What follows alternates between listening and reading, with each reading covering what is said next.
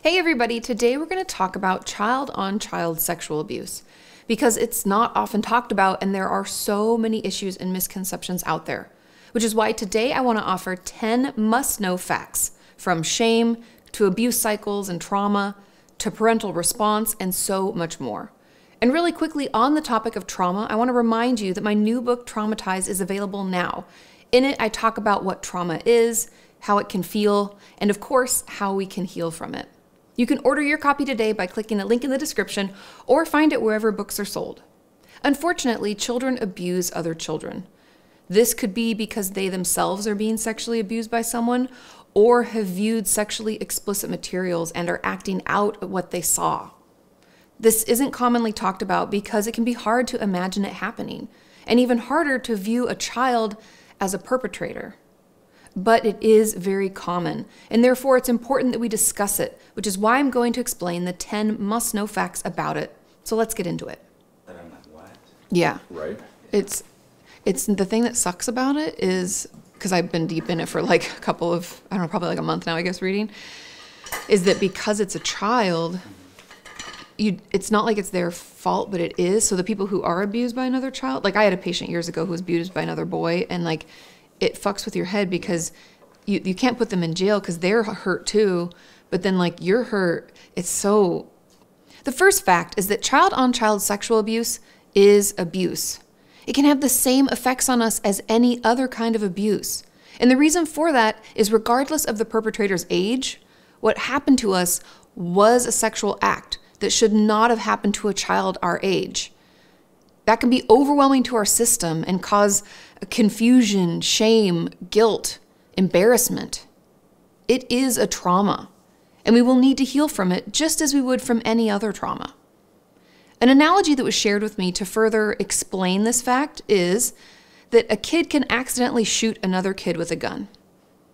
Regardless of whether they are old enough to understand the permanence of death or what a gun can actually do when fired, the other child has still been shot and suffers all the same effects. Now, I know that that may sound intense and that analogy might be a little overwhelming, but it does a good job of explaining why child-on-child sexual abuse is abuse. And before we get into it any further, I do want to define this term, child-on-child sexual abuse, because many struggle to understand what's normal sexual development in children and what's problematic sexual behavior. What's normal is based on what's age appropriate for the child. So normal sexual exploration for young kids is more about curiosity around their own or others' body parts and how they work. And if they involve another kid, no one really feels pressured or forced to participate. Normal behavior for preteens would include starting to masturbate privately, and they might have romantic relationships that include things like consensual hugging and kissing with other kids at the same levels of maturity. It's normal for other older teens to have relationships with each other that might or might not include sex, as long as it's consensual.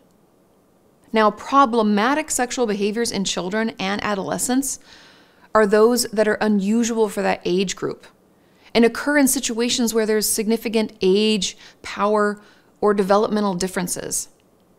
And they tend to be coercive, secretive, or excessive. Does that make sense? And yes. That was just a lot to run through. The second fact is that the age of the perpetrator isn't the only important or defining factor. In many cases of child-on-child sexual abuse, the one doing the abusive things isn't much older or even is possibly younger than the victim. So even if, for example, you were 8 and your abuser was 6, that doesn't mean that it couldn't be abuse. The truth is, knowing about sex can be what gives them power, not just age, size, or strength. Also, it doesn't matter what sex the child who initiated the abuse was, or whether they used threats or violence. Whether or not there was force is not the only factor in whether something was abuse or not. We can all be manipulated or coerced into doing things, especially when we're children. Not to mention that we don't often understand consent, or are too young to even give it. So even if we agreed to participate, that doesn't mean we wanted it or even understood what was happening. And I know that shame comes along with that, and abuse tries to tell us that, we should have fought back harder or known better. But the truth is, we were a child too. And we might not have known that what was happening was abusive or how to get out of the situation. And don't worry, I will be digging into shame in the next fact and in fact 7, so stick around for more about that. The third fact is parents and other adults don't often know what to say or do about it. The discomfort parents can have with sex and talking about sex with their children lets those of us who are in pain down. And it's important that when a child comes to us telling us that someone has hurt them or touched them in their private places, that we believe them. Too often, parents and other adults will just chalk it up to kids being curious and experimenting, or decide to never talk about it again.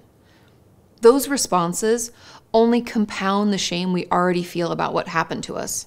And don't worry, I'm going to talk a lot more about that a little later in this video. But those responses, or lack of them, feed into the false beliefs that it wasn't that big of a deal, or it wasn't actually abuse, and we're just overreacting. Or that we brought it on ourselves and are to blame for what happened to us.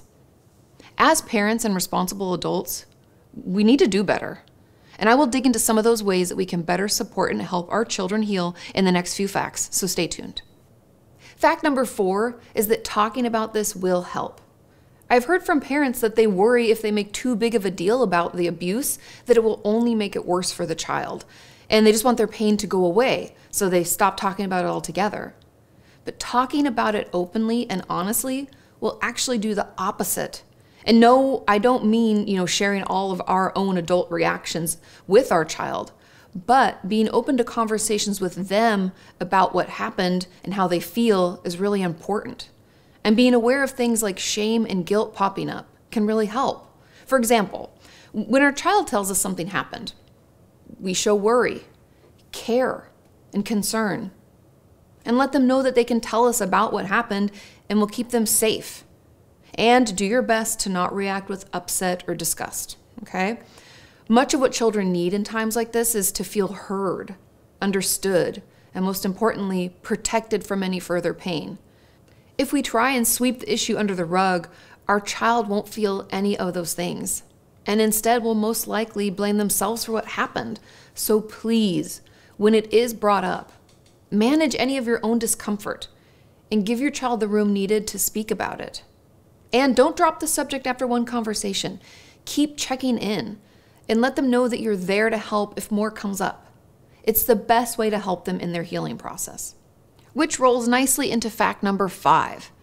Getting our child into therapy right away is best. Now, I know many parents and children can worry what will happen if we tell a therapist or other professional about the abuse. And don't worry, I will dig deeper into that process in fact number 9, so stay tuned for that. But therapy is important because we can heal from these traumatic events, which I also touch on later in this video, but we know that the sooner we are able to talk through and process a trauma, the less likely it is to be stuffed down and develop into PTSD or other mental illnesses, things like depression, anxiety, or even borderline personality disorder. Make sure you talk with your child about this, letting them know that you want them to find someone they're comfortable talking with. Offer to sit in on a session or 2 if they want, and while making sure they do go to therapy, let them guide the rest of the process. We don't want to take away any more of their power or confidence, but we do want to make sure that they get the help that they so desperately need.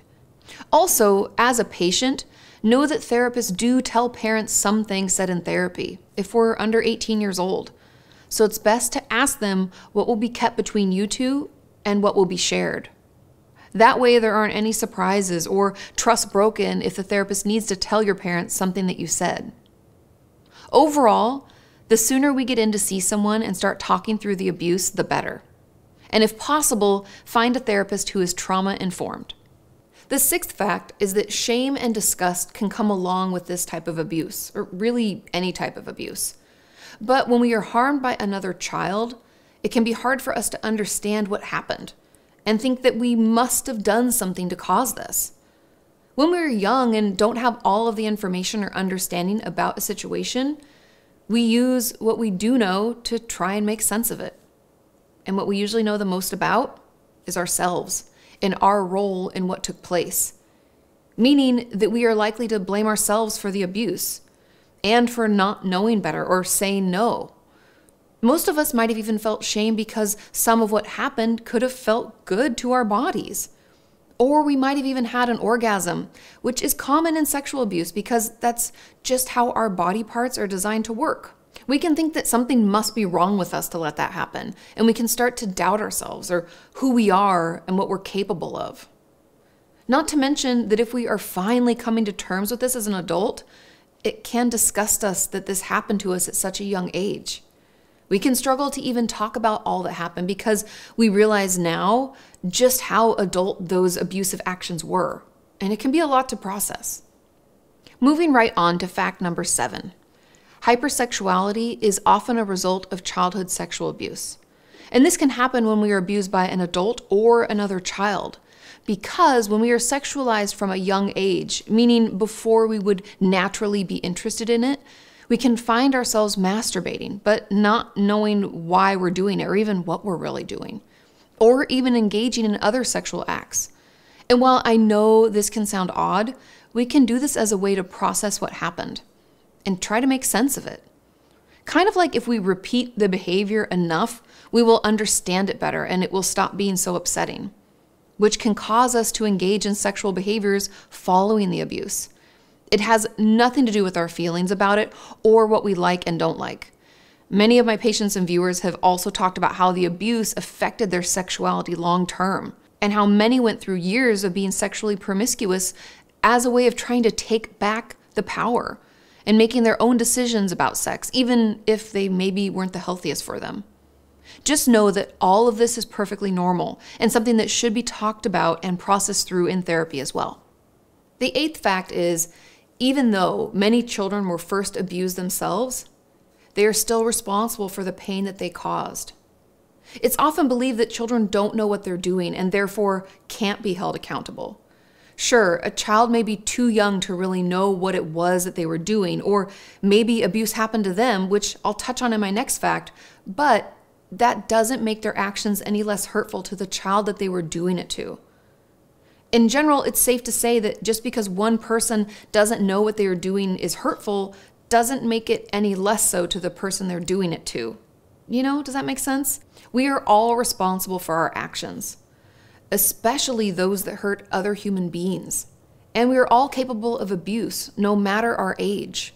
Unfortunately, in many cases, but not all, children who abuse other children have first been abused themselves. The abuse that they endured explains why they did what they did. Remember that last fact about hypersexuality? That's what I'm talking about. But that only explains it, right? That doesn't excuse it. Just because we know why a child acted the way that they did doesn't mean that they didn't also cause harm. A child who harms another child needs treatment so that they can stop.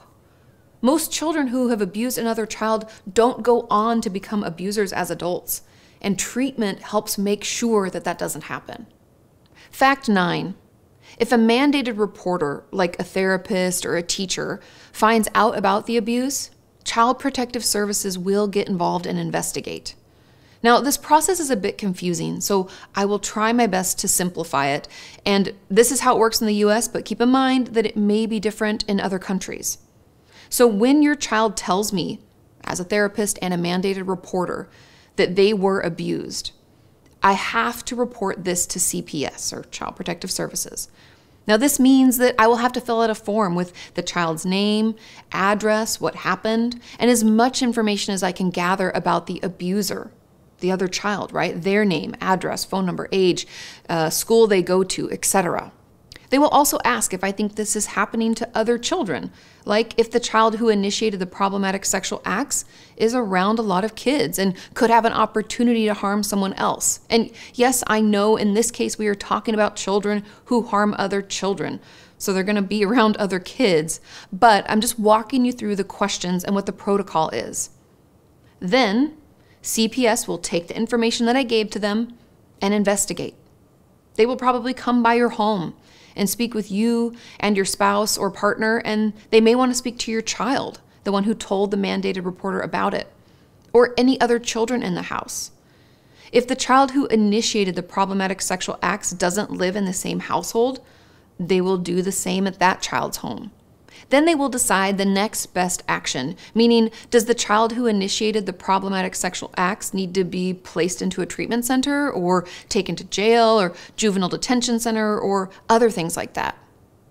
Overall, they just want to check to make sure that things are safe for the child who was abused and decide on best actions to take regarding the child initiating the problematic sexual acts. And finally, fact 10. We can heal from this abuse. I know a lot of what we talked about today could have been hard to take in and difficult to process, but know that getting in to see a therapist and working through the abuse you sustained is really best. I know it's tough and trauma work sucks, but with the right help, it can and will get better. What you experienced was abuse. It doesn't matter who did it or whether or not you were able to fight back, and you deserve to feel heard, understood, and validated as you work through to process it all. It can get better. You can heal. So please speak up, reach out, and get the help that you need and deserve.